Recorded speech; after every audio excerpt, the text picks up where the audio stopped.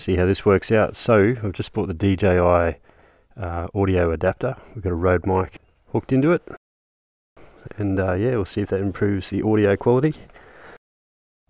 So if you're like me and you got the Action 3 and you want something that works for the audio, well, this might help you out. Right, so just showing you quickly my RI XD3. I've got the new audio adapter, the old Action 3, which is still a fantastic camera. Don't need to upgrade the Action 4, I don't think. Yeah, so the mic is actually in here. So I've got the Rode mic going into the adapter, and this thing you can also, it's got a USB port for charging the camera as well on the go. So you simply just clip the audio adapter into place, plug in the Rode Go mic, turn the camera on, and your microphone is automatically recognized. From there you select the menu, press the microphone, and the box on your right is your gain. I've got mine set at +2. So yeah, let's test it and see how it goes. Just going to take the GS out. I've actually, just thinking the other day, I've had it for 14 years, had hardly any problems with it, and then on the way home from work yesterday, it had a slight miss, and then I'm thinking maybe coils or spark plugs or something, I don't know. Maybe even the fuel pump, that's actually been changed before, upgraded to another one. But then put it on the diagnostic, didn't come up with any codes. And then I also found the negative terminal on the battery was a little loose, so I'm hoping that that might be it. So take it for a test ride as well, and try the camera out, see how that goes. Yeah, alright. See how she starts. 236,450 kilometers. Not bad. Alright, here we go. Alright, started. No engine lights. That brake failure one goes away as you take off. It's just the ABS.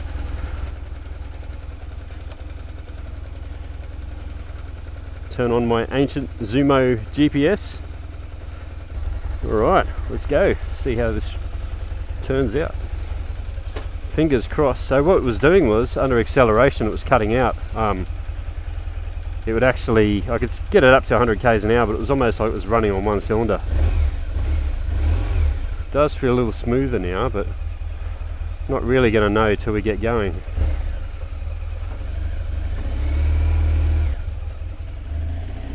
So under hard acceleration it was cutting out, and I googled it and it seemed to be a common problem.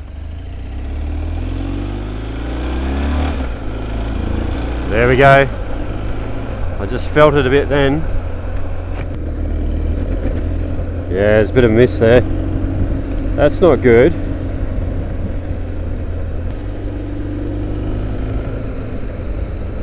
I'm suspecting the ignition coils, so it's got 4 on this thing. 4 spark plugs, 2 cylinders. But yeah, apparently that's a common problem. So she's done a lot of Ks. You'd expect it to have some issues by now. Still got the original clutch, believe it or not. There's my neighbour.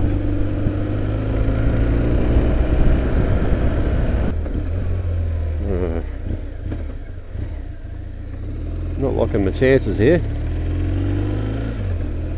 So yeah, at low revs it's fine. I just hope it's not the fuel pump. It might be the regulator to the fuel pump, really. So,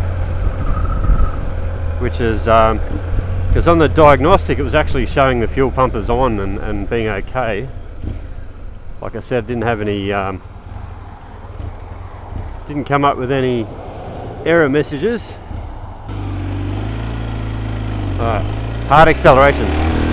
Nah, look at that, she's just cutting out straight away. It's like, almost like it's running on one cylinder. There's my, but yeah, look at that, she's up to 100. So at really low throttle inputs, the bike seems to run fine, but as soon as you go to open it up, it cuts out a bit, you know, like almost like traction control on the new bikes. This thing obviously doesn't have traction control because it's ancient, but being an 05 model, yeah, interesting. Okay, so I was sort of hoping that that loose terminal might be their cause. I thought maybe it's just not getting enough voltage or something through to the regulator on top of the fuel pump. The fuel pump sits fairly flat, so one of the things that used to go wrong with this, and what happened when I first got it, first major issue I had with this bike was that it cut out on me completely. And yeah, what happened was that water got into the cavity where the regulator sits on top of the fuel pump. It's just a bad design. Stay there, mate. Thank you.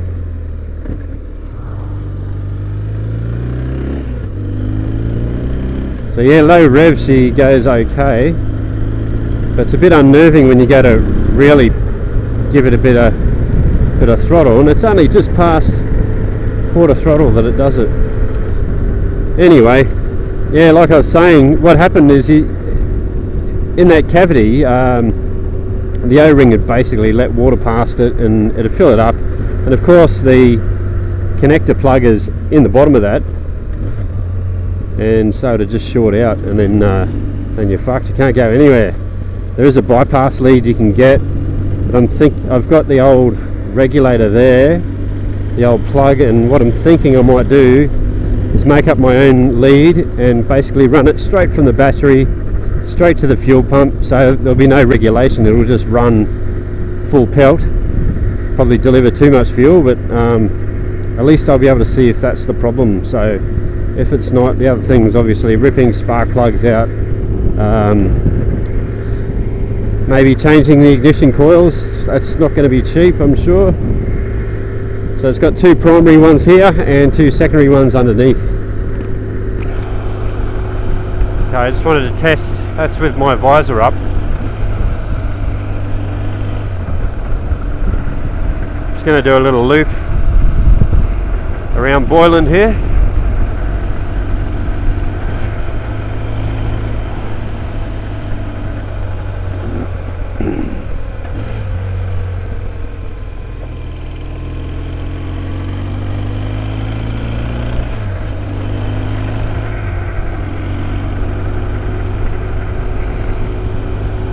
Yeah, I don't know. I must have jinxed myself, because I was actually thinking the other day, on my way to work, I was thinking, how amazing is this bike? I want to do a 250,000 K review of this thing when it gets there in about 15,000 K's time. And at how good it is, because I really haven't had to do much to it. You know, I've just serviced it, probably not as regularly as I should have.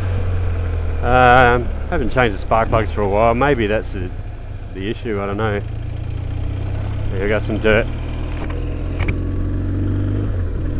Anyway, I've got built-in traction control now, haven't I? Let's give it a burst. There you go, look at that. Won't spin the back up. Traction control. Nah, it's a pain in the arse.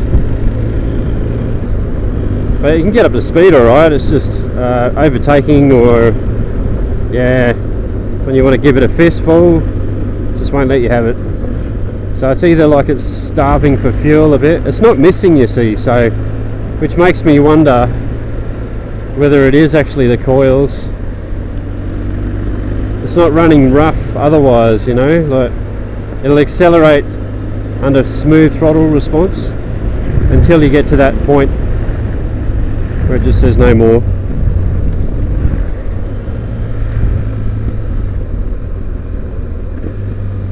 Look at this beautiful area here.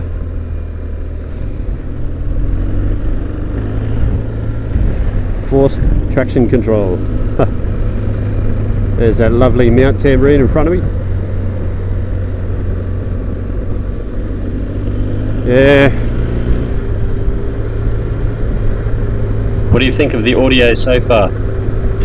I'm sort of thinking that I might have to drop it a couple of decibels in gain. With the visor down, there's a little bit of buzzing. With the visor up, it seems okay. There's not too much wind noise, and you can still hear the engine noise. Or possibly the mic is too close to my mouth. I might even try moving it to the outer part of the cheek pad and see if that makes a difference.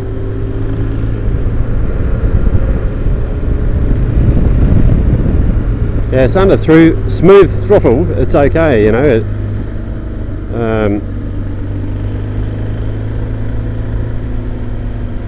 I noticed years ago anyway, when I think it was about 2020, before I did the trip out to Big Red on this thing, I had a leaking fuel pump flange. It was leaking fuel around the flange there, and there was a service bulletin out, I think, to replace like a recall for the pumps on these things. Okay, there we go. So up here you can see the fuel pump, and the fuel pump flange is actually the gasket, I think it must be, I'm hoping, is leaking fuel all the way down, so we won't be taking the GS today. Rang BMW, and there's a recall for it which was out late last year, so it's going into Morgan & Wacker in Brisbane.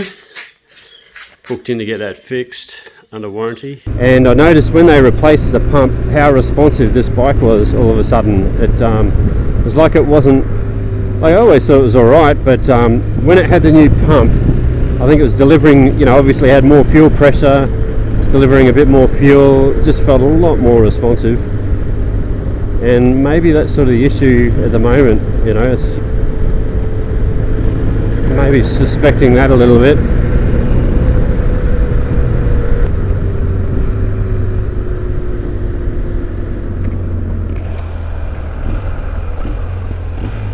There'll be no fast acceleration here. Let's have a look. So like that it's okay, but it says open the throttle. There you go. Ah, that's annoying.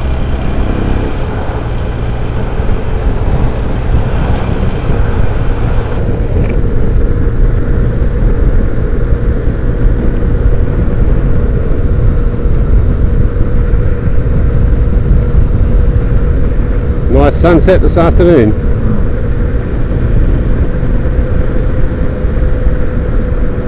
Yeah, well that's a bugger. Anyway, the other reason I wanted to come out was to test this mic anyway, so having a bit of a play with the gain on it.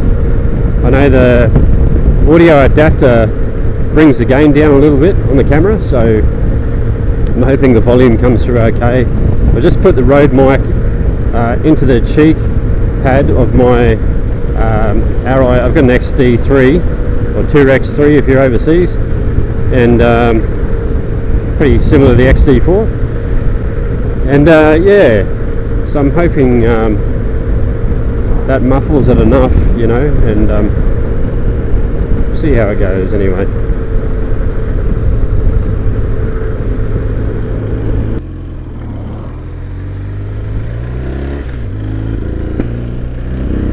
Yeah, it was a bit of a backfire there.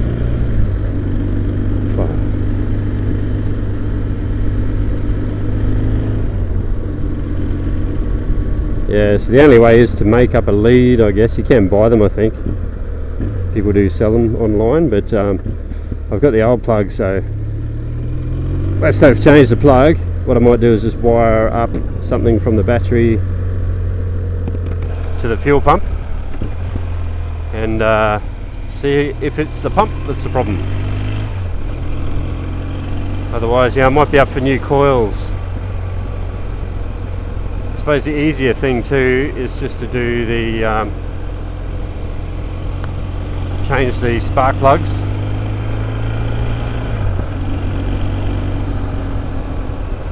I think it would have changed them back in 2020, I'm pretty sure it did. So it shouldn't be those. That would have been around the 200,000k mark, I think. Alright. Oh well, the bike's a fail. Hopefully the camera's not. We'll see how we go. Thanks for watching.